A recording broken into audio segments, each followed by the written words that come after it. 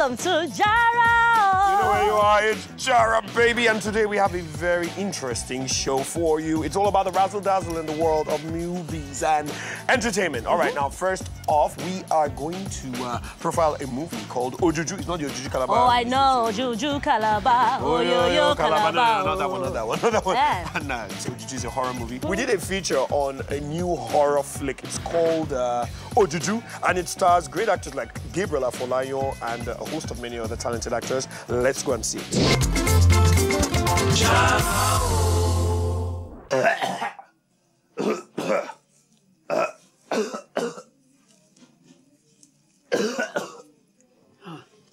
Sorry.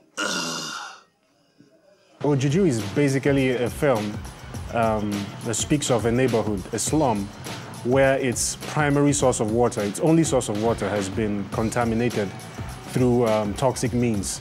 So the people in the neighborhood start to manifest,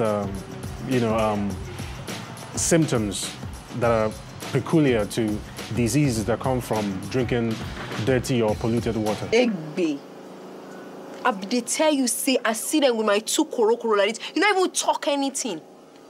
Alero, it surprised me. I don't lie.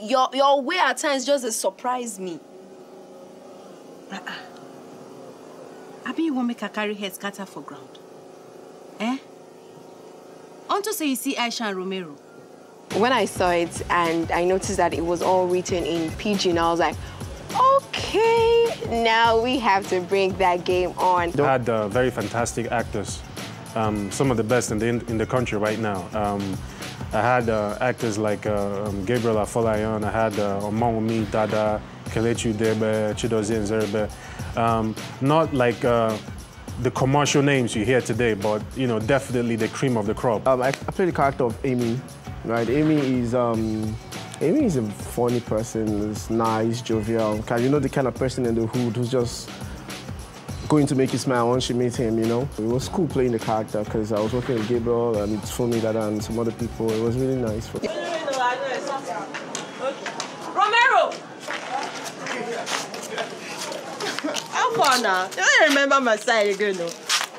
I shall not be like that. There was this scene I had to do with Romero, the lead character, and then I was supposed to eat. So they brought the rice and there was no spoon. They couldn't cut because we didn't have time, and my hands were actually very dirty, for real, not in the film. And then I couldn't say, okay, cut, get a spoon and all that. I just had to improvise because that's what film is. And looked at my hands, were very dirty. And I actually spat on my hands to wash my hands, and I started eating the food, so it was even worse. I don't understand. Today one like we will not get showed now. You know that's the go for us. Expect a movie where you yourself will willingly suspend your disbelief. I mean, you can feel every character, you can relate with them. You can see these characters as people you see every day. My interpretation was something real, something authentic, and something everyone could identify with. Helen. You okay? What now, Uti? Is the OJUJU coming? Are you scared? You know what that means, right? Don't scare me, Uti, I beg. Wow, you No, it just means that there... What? I'm not talking to you again.